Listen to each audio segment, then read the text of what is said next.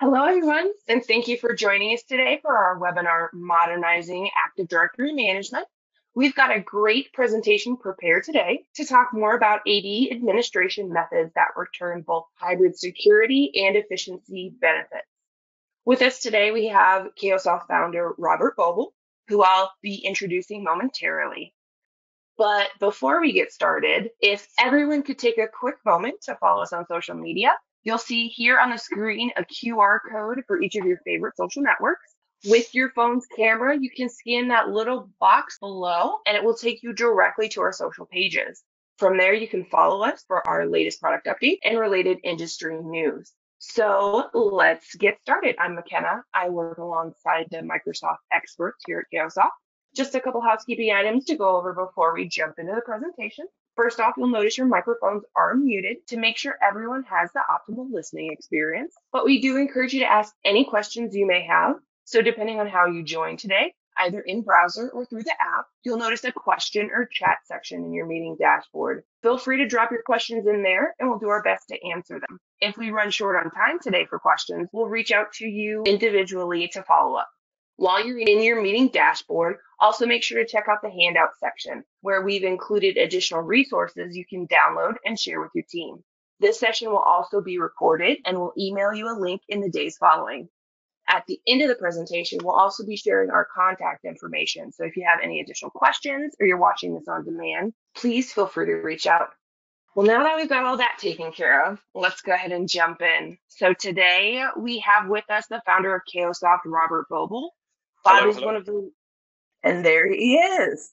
He is one of the leading experts in hybrid Active Directory management and recovery. And with more than 25 years in the Microsoft identity industry, he has tons of insight and best practices to share. So you guys are in great hands today.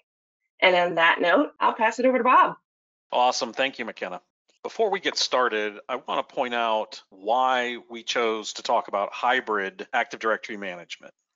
And if you're not familiar with hybrid Active Directory management, now is your chance to be on the inside with the cool kids. Hybrid Active Directory simply means the legacy Active Directory, which runs on domain controllers and is typically on-premise, and that has a client server method that they use to authenticate user accounts and then authorize access. And the convergence with Azure Active Directory and Office 365 in the cloud. And in fact, the two are integrated, I would say lightly integrated through a synchronization process that Microsoft provides through a little utility to take your user accounts that are on premise and move them to the cloud. Hybrid Active Directory represents the #1 way enterprises are running their networks today. And so it's critical to understand that Active Directory user accounts and their passwords for authenticating your users and the groups that are used to authorize access to resources for your entire organization all reside within both on-premise Active Directory and Azure Active Directory, collectively known as Hybrid Active Directory. Now, the interesting part about that is it becomes the keys to your kingdom. Once somebody is in Active Directory and able to authenticate the user account, then they're on the inside of the environment. And if there are anything that could be considered a weakness, they may figure it out and learn to exploit it. And so Active Directory and Azure Active Directory have to be treated as critical and, in fact, mission critical components, and they must be made resilient based on several things that need to happen within the environment, going way beyond what is simply provided by Microsoft. Now, because the keys to your kingdom really are the usernames and passwords, you have to understand that because access is granted through Active Directory, it also is the treasure map to where all the goodies are stored across your environment. It also provides a route for gaining access to those things. And so not only is it there to check to make sure your users are who they say they are, but it also then is there to facilitate your users accessing simple things, Word documents, the company database, the secret plans for the next version of Coca-Cola, whatever it might be. It controls all access to the resources, applications, and data that people need on a day-to-day basis. So when we talk about hybrid Active Directory and that the convergence of both on-premise Active Directory, the older client-server legacy model, plus the synchronization with Azure Active Directory, which is a web services model, it really serves to extend the life and the reach and authority of the legacy Active Directory that you've had in place for 25 years. And so it just became more critical. And the other difficult piece is that you now have two environments you have to worry about, not just one. Sure, synchronizing helps a little bit, but frankly, that's just some more overhead. You have to maintain synchronization, make sure it's working, and then worry about all the things that that entails as well.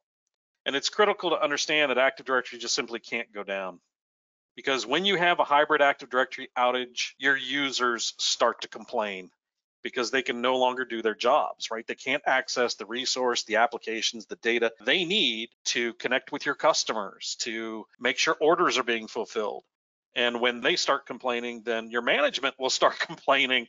And so if you're responsible for Microsoft identities, that's hybrid Active Directory within your environment, if you have an outage, either due through administrative mistakes because native tools aren't enough, or because somebody breached your environment because you missed a setting, or somebody hacked your environment through some zero-day fault, when Active Directory is unavailable, you get it from both sides. You get it from the management, senior management, the head of the company, all the way down through the people you directly report to. Then you also get pressure from the end user community who can't do their jobs. Customers are screaming at them. They're trying to work on the manufacturing shop floor and they can't, or they may be not able to complete sales, which costs them real money, etc. So it's important to understand that Active Directory outages are painful and costly, and you want to avoid them at all costs. Here are 3 quick quotes highlighting just how topical this subject is at the moment. Frost & Sullivan estimates that 90% of global Fortune 100 companies use Active Directory as their primary authentication and authorization tool. Authentication, login, authorization, access to resources. Security Boulevard, Active Directory is the most valuable target for cyber attackers because it handles the authentication across all your enterprises and touches everything in your network. A lot of organizations have door badges, that you have to carry with you to get into the doors. Sometimes those are connected to Active Directory. I've seen telephone systems connected to Active Directory. Your email is connected to Active Directory. Virtually everything we do has to be checked to make sure you're who you say you are. And so an outage is disastrous when it occurs. Active Directory is complicated. There are lots of touch points, lots of things that over time can be neglected easily. And over time, we learn more about how people are attacking Active Directory. And so red teams estimate that when they go to attack Active Directory, they are successful 100% of the time if they have nothing in the way to protect that directory. So you want to be careful there. And it starts with management, quite frankly. So why is Active Directory so complex, and especially hybrid Active Directory? Well, hybrid Active Directory native tools virtually non-existent. So this is basically what you get. You get a bunch of consoles that are legacy on-premise consoles. You have PowerShell, you have ADSI edit you might need. Those are all directory tools, utilities. There are no such thing as roles on-premise. There are security ACLs in the cloud. You have another set of interfaces to manage users and groups, and then there are rules when they connect the two that if I need to change an email address, I can't do it on the mailbox in the cloud. I have to do it on-premise and let it synchronize, and it's just a jumbled mess. And it goes back to why all this happened. And you have to understand that Microsoft's initial target for Office 365 was what drove their cloud growth and drove Azure Active Directory. And it was being built to fight Google and Google Docs or Google Workspace, whatever you want to call it nowadays. And that was being adopted by smaller and some mid-sized businesses. Rarely wasn't an enterprise play. And so Microsoft rushed to get to cloud. And then on top of that, they had Amazon, who was chewing up the server market, and that's how their applications on the enterprise side were deployed. And so half of Microsoft's revenue was potentially under pressure from Amazon and Google. And so this is what we ended up with. And it is getting better, but it's very slow. And you probably, because of the danger involved with losing your hybrid Active Directory, mistakes, malicious changes, you probably don't want to wait. So how do you secure and protect hybrid Active Directory? How do you manage this thing, right? Well, there are 3 sort of sides to hybrid AD management. So if you look in the middle here, you see the basic platforms we're talking about. We're talking about Active Directory, Azure Active Directory. We're talking about Office 365. And yes, the applications that go along with that are important too. Microsoft Teams with work from home. I really wanted to use the term hybrid work, but I'm going to just say remote work really became a critical tool for people, especially around collaboration. So you have these 3 or 4 platforms Teams is actually part of Office. We kind of consider it that way. But you have these platforms that are absolutely massive, and you really are being driven by collaboration, right? Email went to the cloud. Now people are doing SharePoint and Teams. You need to make it resilient so that it's available to the people and so they can perform their jobs and your organization can continue to function. But honestly, it all comes back to identity. It comes back to protecting those identities and making sure they're working. If a single application is hacked, that application goes down, it's an isolated portion of your business. I'm not saying it isn't critical, but it's one application. If Active Directory goes down or is compromised, everything is compromised. So you need to be able to do basically three things. First of all, you need a better approach to managing the environment. You need to constantly monitor for changes and for unresolved threats so that you can potentially see suspicious changes or unwanted changes and roll those back. Well, wait a minute, how do you roll them back? Well, you need a recovery process at every step of the way. And there is no good enterprise class management solution in hybrid AD. There's a Microsoft Sentinel. For a few dollars more, you can buy Sentinel. Unfortunately, it's based on event data for monitoring. And if somebody is attacking your environment, the first thing they're going to do is shut down your events or modify them. Or maybe you'll get unlucky and find out that particular change that somebody is using doesn't get event logged. We have several that are like that, especially in AD and Azure AD. And then finally, inside of both Active Directory on-premise and cloud, you get something called recycle bins. Think of a recycle bin as undelete. That is all it does. It's not undo, it's simply undelete, which means if you delete something, you can bring it back, assuming you have it all enabled and it's all working. It's time limited to 30 days in the cloud and Azure AD, and it's time limited on-premise to about a year if you have it configured properly. But that doesn't take care of changes. If somebody goes in, writes a script, and wipes out all of the group memberships, that's not a deletion. That's a change to attribute data. It is not covered by recycle bins. That is the number one thing that we see causing outages. Somebody writes a script or goes out and inadvertently clears a group membership or a role, or they change some small aspect, and that becomes an unwanted change. Whether it's malicious or not, it's a different story. But you need some way to roll that back, and that just does not exist from Microsoft.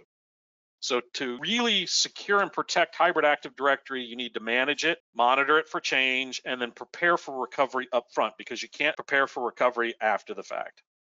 Now, you have these three balls you have to juggle. I love this. It looks kind of like the clown noses that you'd see. But you have these three things you have to juggle, and it's important to understand that each one of those is sort of like a coin, and there are two sides to that coin. So with management, you have just the basic administration, creating a user account, tearing a user account down, adding somebody to a group through a help desk request, or whatever it might be. But then you have governance that has to be applied, because we don't all work in a vacuum. Your industry may be subject to legal or regulatory requirements. Sarbanes-Oxley here in the United States for publicly traded companies, HIPAA, Healthcare Information Portability Act, protecting patient information. And so the other side of the administration coin is definitely governance, and both are there as part of that same process set. So when you invest in administration, you're going to want to make sure that as you select tools and methods and processes, that they also support your governance mission. You'll improve your efficiency, especially with things like a single console to manage everything instead of 5 or 10 or 15. Automate as much as you can. Automated user provisioning is great.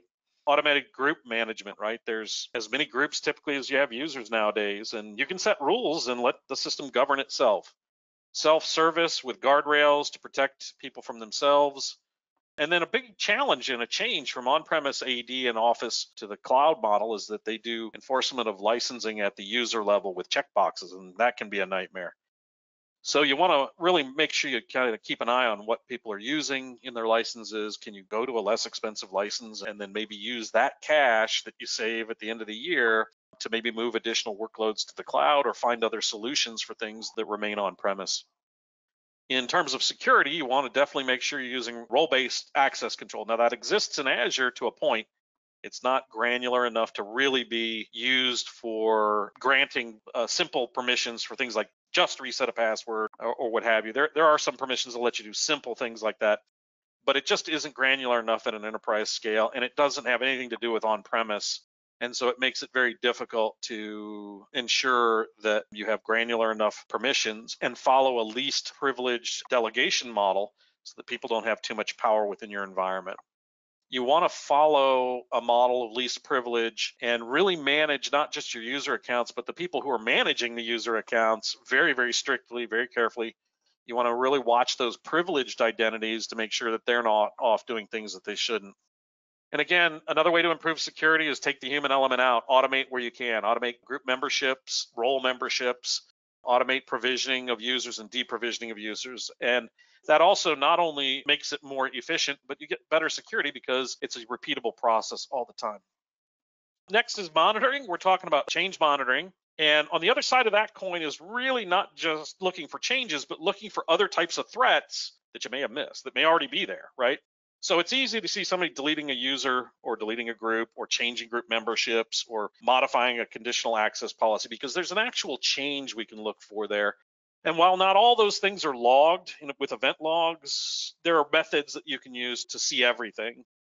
And so there are solutions there that go well beyond SIEM tools, well beyond event log tools, et cetera. But then you have threats, and those may be risks that are in the environment. For example, because you have a server that's unpatched or a setting in Active Directory has not been updated as it should be in general maintenance of the Active Directory platform. And those may lead to an exposed risk that would allow an attacker to take the next step in a threat chain, right? So you want to be careful there to not just look for changes, but look for static things that may not be configured correctly, may be configured incorrectly. And then there's also sort of another piece, which is if somebody's already attacked you, they could go back and start to clean up what they changed to get to that attack. And they may fix the problems so that you don't see that they were actually a problem. So there may be other indicators that show that you actually were already attacked. And those are not just exposures, those are indicators that you've been attacked. And so change monitoring isn't all that you need to do. You need to do threat detection in addition to change monitoring.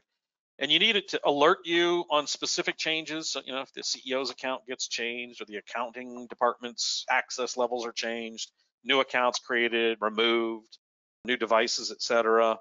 People are changing security policies. You want to watch for those things. And that doesn't just go for Azure and AD. It could be in Teams also, right? So one of the settings in Teams is allow external users, meaning external to my organization or guest users, to modify content or create teams. We don't want that. That's crazy. They might be able to access the information, but we don't want them introducing an application that might be a bug or some sort of virus or something. And so these solutions on change monitoring really need to look at everything, not just Azure AD, not just AD, but you need to look at the control plane that both of those provide. And you want to do it in a way so that those changes have a minimum impact if they are inappropriate or unwanted changes. So you need to identify them quickly and prioritize them. It may save your environment from an attack, so you can make corrective action on exposed risks before they're exploited. And again, if you have a SIEM tool or you have an event auditing tool, I'm not saying you shouldn't keep those. I think they're a good first step, but they have a bunch of holes in them. You need to have a supplemental solution or an overall solution that fills in the problems that those have. You can keep using them. It doesn't really make a difference as long as you're seeing all changes, including changes that may be made by Microsoft to the environment that may not be logged so that you know what's going on. You really need a complete view, and there really are no tools from Microsoft that provide that. So the final area is really recovery, and there are two sides to that coin. There's just the basic object recovery, right? So, somebody goes in, writes a script, and erases everyone's email addresses, or clears out every group membership, or updates a group membership incorrectly for the licenses on Microsoft, for example, or access to an app. You need some way to roll those things back. What's interesting to me is that was a change that hopefully your change system detected, recorded, and now you see, hey, that's an inappropriate change. Hopefully that solution also has the ability to roll those changes back. So dealing with the most likely cause of an outage of some sort is changes to the data that's inappropriate. The other side of that is what happens if my entire Active Directory is lost, the entire forest on-premise goes out. And that's a pretty serious problem because there's nothing from Microsoft other than guidance to sort of tell you, well, this is what you should do. Here's the procedure. I want to say there's for doing one domain, there's a couple hundred steps, and you really need to get lucky, and hopefully you have a server that didn't get hit with the ransomware or didn't get the corrupt data. And a lot of times people will try to use a lag server, but what they don't realize is those lag servers now, that stuff was synchronized to Azure AD, and so there's a bunch of stuff missing, probably the last 2 days, 3 days worth of changes that are missing. Imagine if those were the security updates, and guess what? The lag server is the target now, right? And because it wasn't updated the same as the other servers. And there are recovery tools out there, but you got to be a little careful with those because almost all of them require that you recover and actually try to go through a recovery process after the catastrophe of the directory being lost has happened. That is the worst time, when all your management's screaming at you and your folks on the ground, your employees are screaming at you, and your vendors and your customers. You're at the focal point of all those problems. That's the worst time to have to hit the button and pray that the recovery actually worked. And so you should look at solutions that don't use traditional server backups. These are your VMs, your Commvaults. They're not going to work because they get the entire operating system, and that's where the infections happen, right? That's where the ransomware lurks and has the problem. A lot of people now are finding that their cyber insurance, that's the amount that the attacker is trying to extort them for. And so organizations are now saying, hey, we're going to be prepared. We're never going to negotiate with hackers. So we got to do something different. But you need to be able to instantly, or as close to instantly as possible, get your Active Directory back.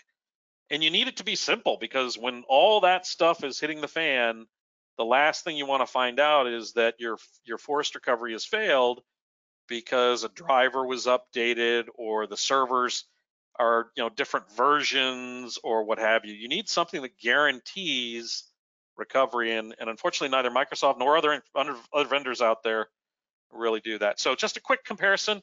These are a couple of vendors that I'm pretty sure everybody's heard from. Quest Software has some really good management tools. I should know. I helped build a lot of those and left when Dell acquired Quest. They do have some hybrid management capability. Unfortunately, you have to buy really 4 tools to get a complete just on the management piece. And again, it's still missing quite a bit there.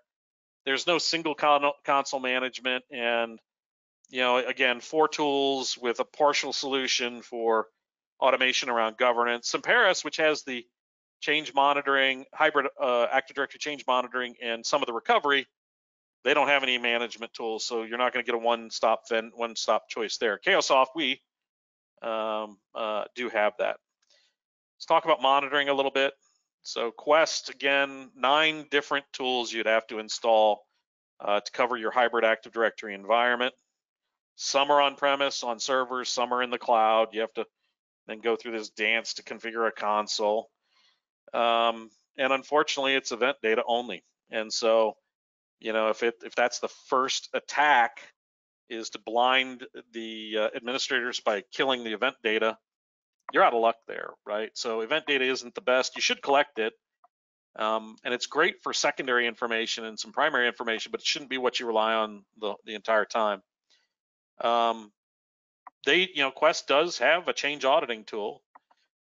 Centralize has a change auditing tool as well. It's very similar to what Chaosoft provides. I think we are a little more extensive and expansive. This slide isn't quite right. They do a little bit more than event data, but it's primarily event-based. We do multi-source. We do direct observation of all change, so we see everything. And then we correlate with events and system settings. And we definitely see hybrid changes in one single view. For Quest, you don't have a single view, and for Centralize, they do Azure AD to some extent. They do Active Directory and group policy just like we do, but they don't do much around Office, and we include that as well. So you're really getting 3 or 4 tools in one tool from Chaosoft there. Then finally, let's talk about recovery. The first thing about forest recovery, that's the big one, right? Because that's the one that takes out your environment and the one everybody worries about.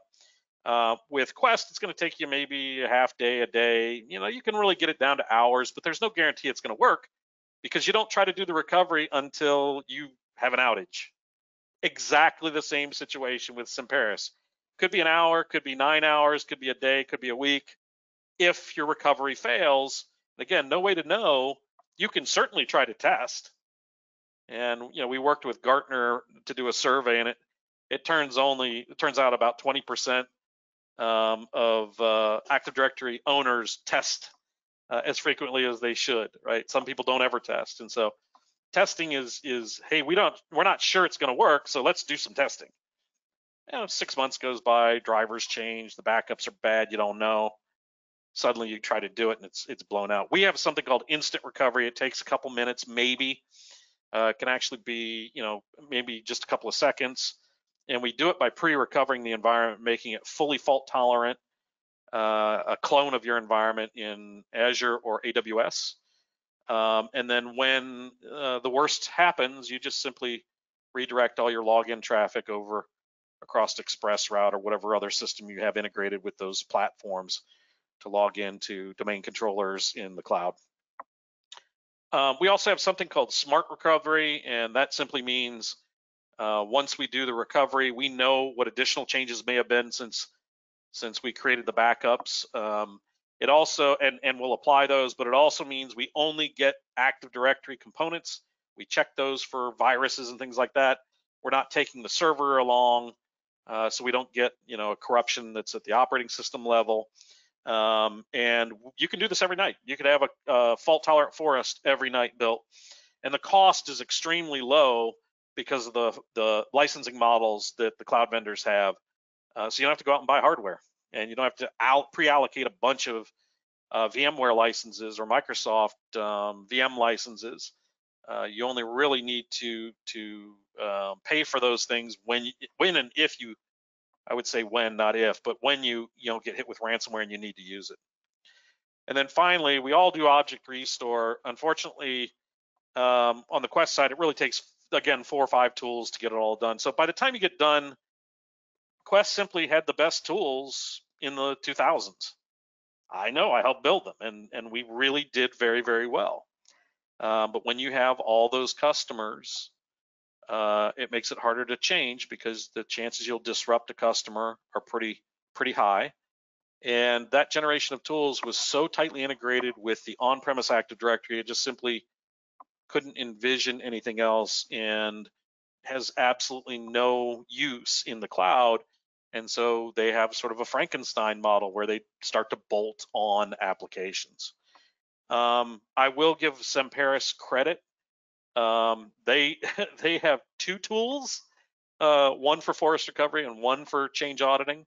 Seems kind of weird that you got to buy change auditing and recovery of objects separate from recovery for your directory. I don't understand that exactly.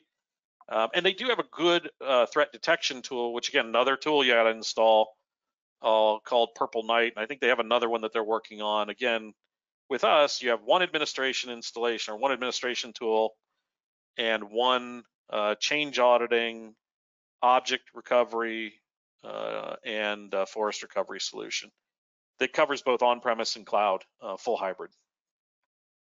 So that administration tool is Chaosoft Administrator. Just wanted to mention it.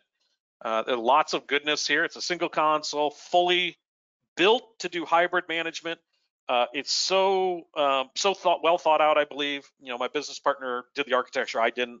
But you can actually turn off on-premise Active Directory and continue to use the tool to manage cloud Active Directory, Azure Active Directory, and Office only. So it gives you a great opportunity. It can be run, in the cloud, or it can be run on-premise. So you get to choose wherever you have the least expensive model. Lots of people have VMware licenses and on-premise licenses still that they're committed to. Lots of bandwidth there. It's just going to waste. Why not use that? Don't pay consumption if you don't have to, but if you want to use the cloud model, you have it available to you. Complete automation from user provisioning, group management. We do also offer self-service that is hybrid, meaning they can, people can manage their application data owners can manage their group memberships on premise and in cloud. People can request access. We do have just-in-time access also, and we do have privileged identity management, again, not just in the cloud, but across both on-premise Active Directory and Cloud Active Directory and Office. The second tool is called Guardian from Chaosoft. This is change monitoring to monitor for suspect changes. And we do this, again, a little bit differently than anybody else. We're doing direct observation of change, plus doing event log collection, plus we're running threat detection in the background as well. And the first two is pretty easy. You can create a threat, or sorry, create something you want to look for in terms of a change, throw an alert. Those alerts all come into Teams, or you can have them sent by email, but Teams is what we use internally. And it's pretty nice because as I'm working along, if I go add a user, I can jump over to Teams, see the alert, and right then and there just say, hey, this is me. I just did this for onboarding Tony. And the other administrators, we have a constant then feed that we can comment on. It's great. And then they can come back and say, well, I already created Tony's account, and then you go make another change, et cetera, et cetera, et cetera. But it gives you full change monitoring and a much more visibility than you're going to get either from native tools, your SIEM tool, or any event log auditing tools. Plus, you got this cool Teams integration, which gives you instant feedback on what's going on in your environment. In addition to the threat detection, in addition to the change monitoring and rollback of changes to objects and attributes, we also have threat detection built in. Basically, we're looking for risks that were from a misconfiguration or a neglected configuration, or indication that you've already been compromised. So indicators of attack and indicators of risk are the two things that we're looking for.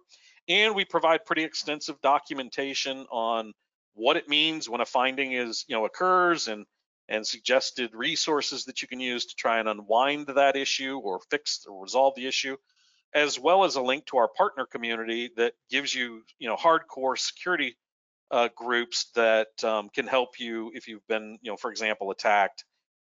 Maybe you have an advanced persistent threat that you find in your environment. Somebody's in there, they're lurking, they haven't done anything yet, and you want to recover from that. We actually have a methodology for doing that, and we would recommend you get one of our security partners to help with it. And then finally, this is definitely part of that manage, monitor, recover, because it provides the second leg of the three critical legs in Active Directory and hybrid Active Directory management, which are the manage, monitor, recover. But it's not complete until we go one more step, which is we also need to be able to recover not just the object attributes and undeletes, things like that. We need to be able to recover an entire forest, and we need to do it in the absolute guaranteed way it's going to happen and as fast as possible. And so we have a extension. It's actually just a license change to the Guardian basic product or base product that gives you Guardian for full forest recovery. And this gives you full identity resilience along with the base Guardian threat detection, change monitoring, alerting, and then administrative model to protect from people inside, people outside, and looking for risks that your environment currently is carrying and you want to get rid of. So this one uses what we call standby forest. This is a patented technology. I was in the room when forest recovery at Quest was sort of invented. It's a long story. If you're interested, contact me. I'm happy to send you a link to the story. And it was very painful, the first two or three that we watched happen. And the processes and procedures that Quest and Semperis use for their forest recovery are basically that same technology from 2005 or 2004. And it hasn't changed. They've just, they try to improve it, make it a little bit faster, more reliable, but they didn't fundamentally change the architecture. And we have fundamentally changed the architecture by using what we call standby forests. So each and every night we can go out and create a new forest that is available, and we do it in a way that it's protected from any kind of compromise that might happen on premise. We do support Amazon, and we support Azure for the virtual machines. To recover, it's already done. You just have to change your network routing for the traffic, and you don't have to rebuild DCs after a cyber attack. Now, we also provide the ability to recover DCs from backup onto physical hardware or onto on-premise hardware as well. So you get the best of both worlds. We don't just do one or the other. Instant recovery is what we call this. It's smart. We roll back a series of deletions or changes to information in addition to a forest recovery. We do fully cover group policy. So if you've heard somebody say we don't do group policy, that's malarkey. And it's all in one solution. You don't have to go off and buy 2 or 3 things or 9 things. It's all in one. And we do have a bundle that contains all these called the Chaosoft Enterprise Suite. If you're only interested in the first 2, then we have just the first 2 in a management and protection suite. So we're very flexible on licensing, and we're very equitable. We're not here to gouge you. We're really here to provide a solid solution at a price that you think is fair and that we think is fair, so that we maintain your trust and you renew your subscription next year, because we are subscription based. We're not perpetual based. Proof is in the pudding. 99% customer retention over the past 3 to 5 years. Our support gets a 4.5 out of 5. Excuse me. Average response on our support cases when they come in is about an hour and 20 minutes or so. 5-year revenue growth, we're exploding in terms of size and growth. I'm very proud of my team here. 480% growth, 317% just in the development headcount, and 310% overall for all employees. And I expect that within the next 12 months, these numbers will be small in comparison to what we have in the works for the second half of 2023 and the remainder of 2024. With this, I'm going to turn it back over to McKenna. Thank you, McKenna, for getting us launched, and I'll let her talk about the upcoming demo. Thanks, Bob. All right, so as you can see on your screen, we do have a demo on the same topic coming up next week. So feel free to get signed up for that. You can visit chaosoft.com/events. So that concludes our presentation today. We'd like to thank everyone for their time and hope you enjoyed the webinar. You'll see on the screen a few quick links for the Chaosoft website. Should you have any additional questions, you can visit chaosoft.com/questions. If you'd like to schedule a personalized demo or get our free trial, you'll see those links here as well. We also have that QR code on the screen again that you can scan with your phone's camera, and it'll take you directly to the demo request page. And of course, for more information in general about Chaosoft or our solutions, feel free to visit chaosoft.com. Again, thank you so much and have a great day.